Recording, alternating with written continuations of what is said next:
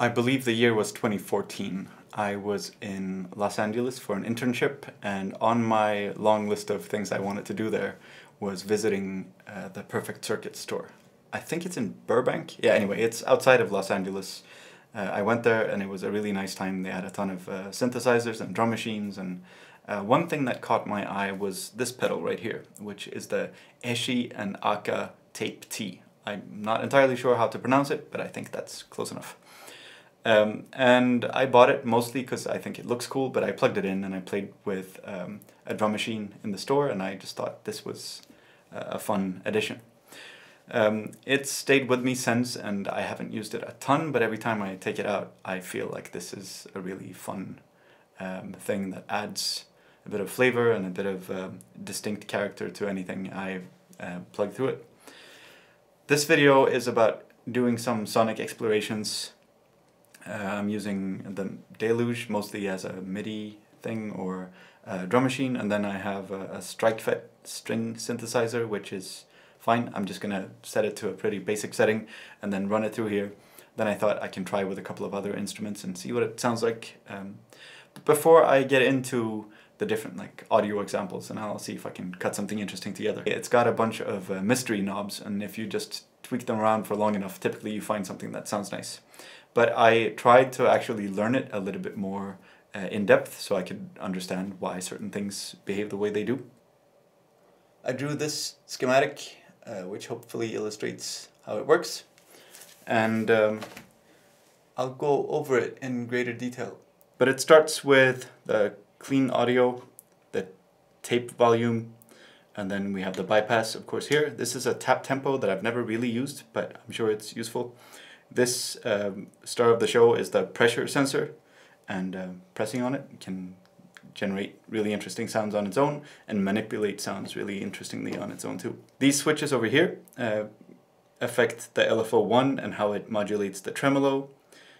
This one is for the LFO number 2 and how that modulates the tremolo, so modulate the first or the second tremolo. Up here we have the LFO1 speed, the LFO1 wave, which I'm assuming is the shape. This is the LFO2 speed and LFO2 wave. Underneath we have the pitch mod depth, so the higher this is, the more it sort of warbles with the pitch depth. On the side here we have LFO2 to LFO1 speed, so you can get them to affect each other. And if you flick it over, it's LFO to LFO1 depth. Underneath you see little lights. One is indicating whether the pedal is on or off, and on the either side you can see sort of which LFO is doing what. Underneath here you have the 3 different settings for tape, burn tape, or fuzz.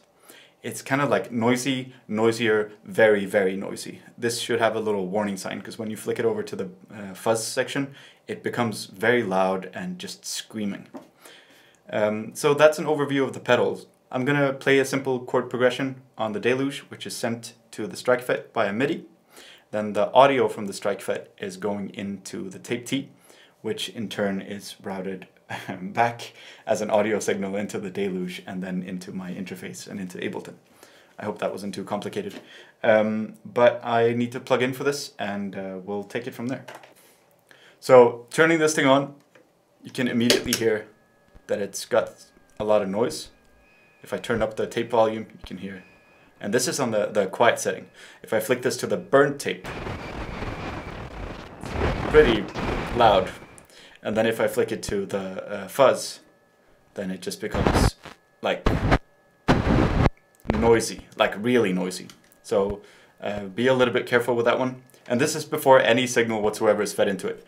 I'm thinking that you could probably use these crackles to create like a sampled drum set or something, but I already have a basic one using some of the samples that I had, so I'm not going to do that today.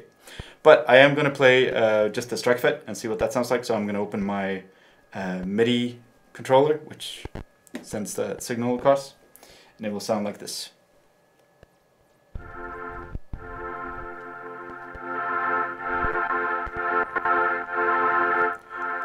And then I'm just going to go in and sort of affect some of the switches and see how we can make the sound disintegrate a little bit more.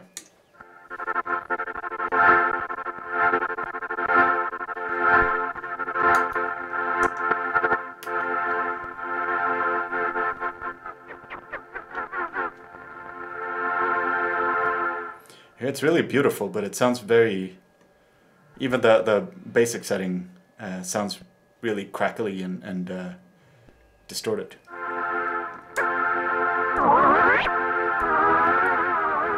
Especially when you start to manipulate with the pressure sensor.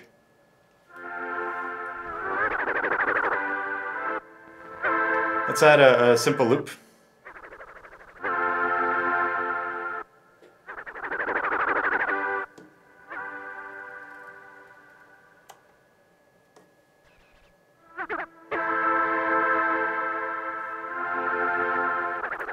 Like that.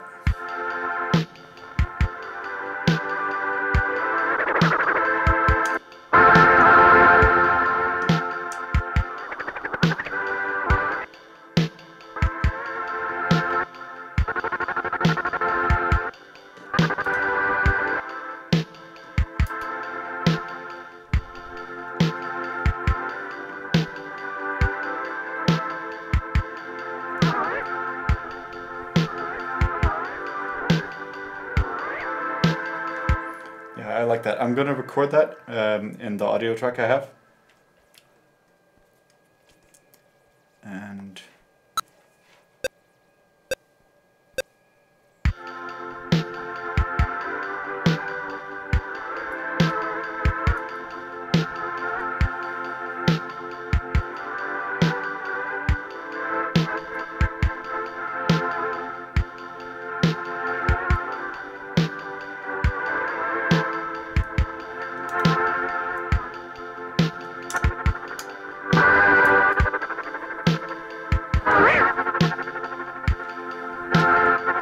okay, then we have something already.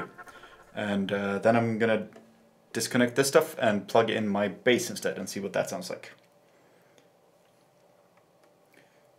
I'm gonna add another audio track, set that to...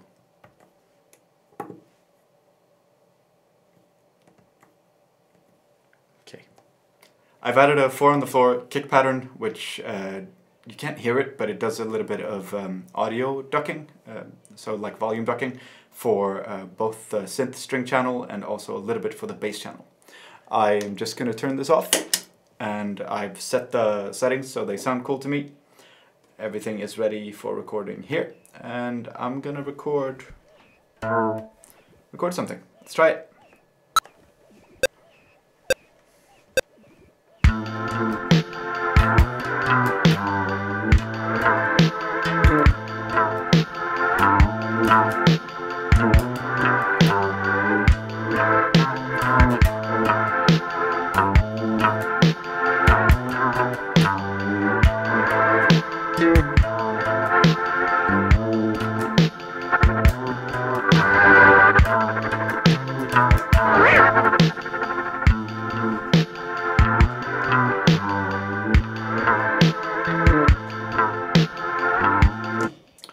Need to adjust a couple of the levels, but I think we're onto something. So let's see if I can add some guitar to this too. I have a couple of simple guitar chords. Let's try recording them.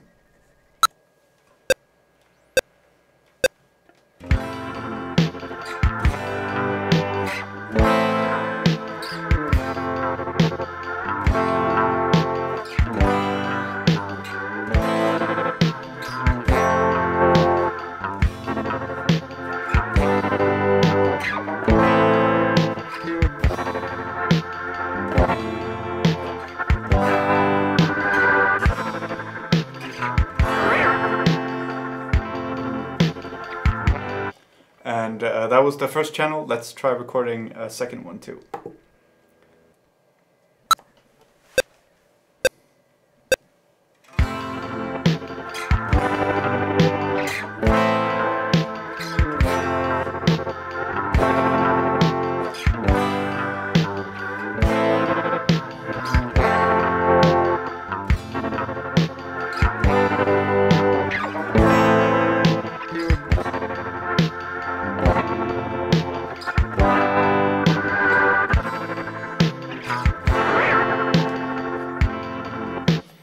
I'm just going to pan those hard left and hard right and see if I can set the volume levels so they sound good together. Let's add a simple solo.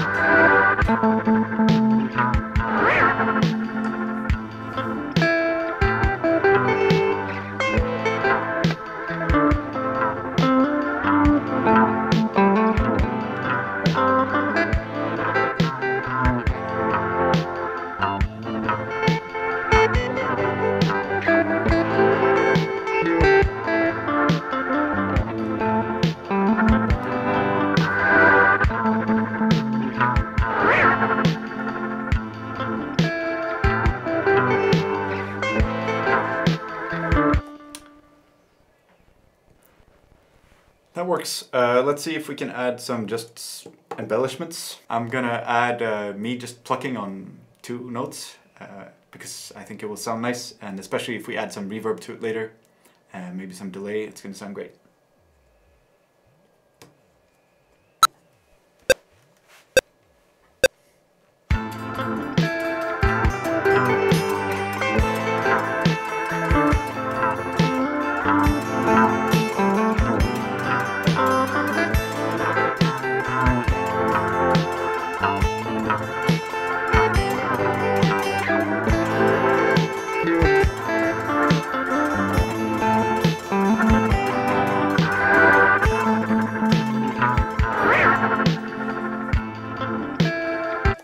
And then I'll add some delay to that and maybe some reverb too.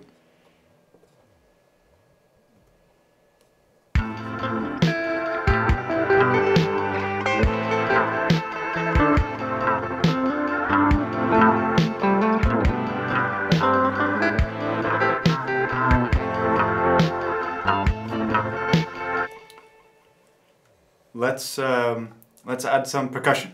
I'm guessing that the built-in microphone of the Synthstrom is probably better than this, especially because I'm not using like a preamp or anything. But this is more fun, so let's try this. Put that here and turn this on. Add another channel.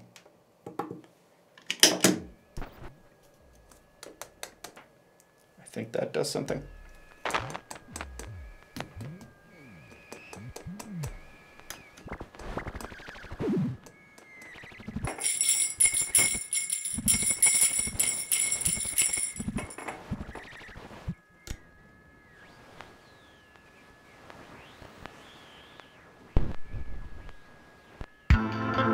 Let's record it.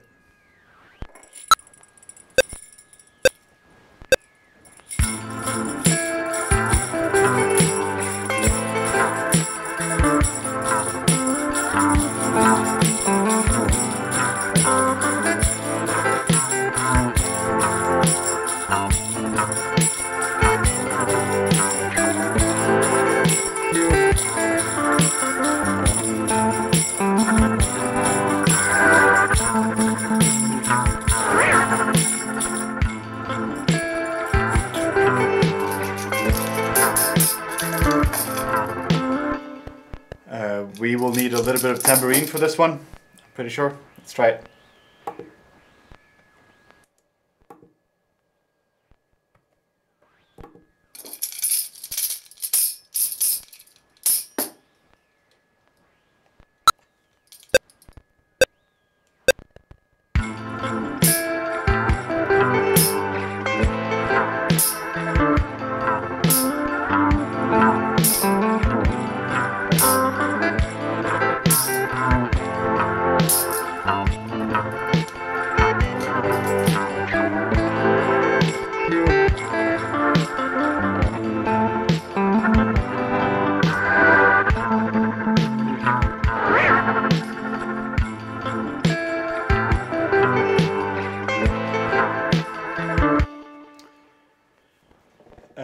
I don't really sing much, if at all, but I thought maybe it could be worth singing something into this. There's like a slight delay. I think maybe there's a bit of a latency between what goes into this thing and what comes out of it. I'm not entirely sure, but let's see what we can do. Okay, I'll record some vocals. Don't judge me.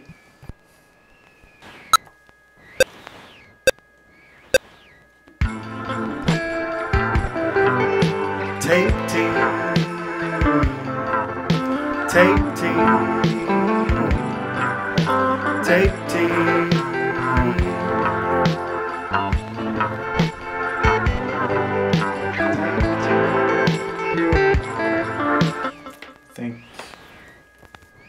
I think that will need a little bit of a boost because I don't have the preamp, so let's use the saturator instead.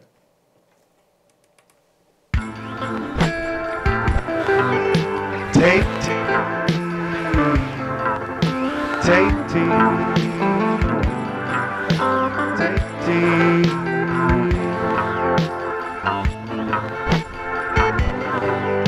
Take tea.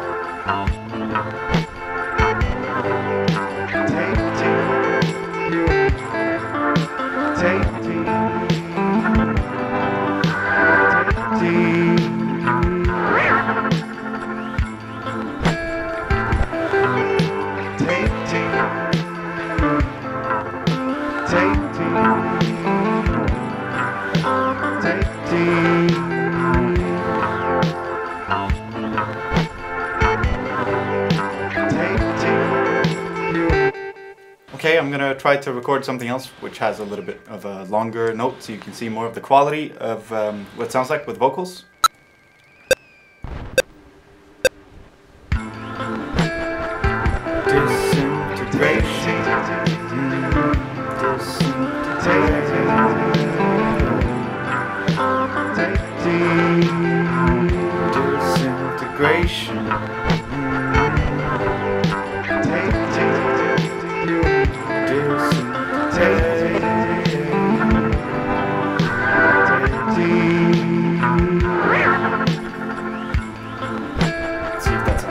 This is starting to take shape. I'm just gonna make a couple of quick adjustments, make sure it sounds good, and then turn it into more of a song structure. I hope you enjoyed this. I know I did. I'll see you in the next one. Thank you for watching.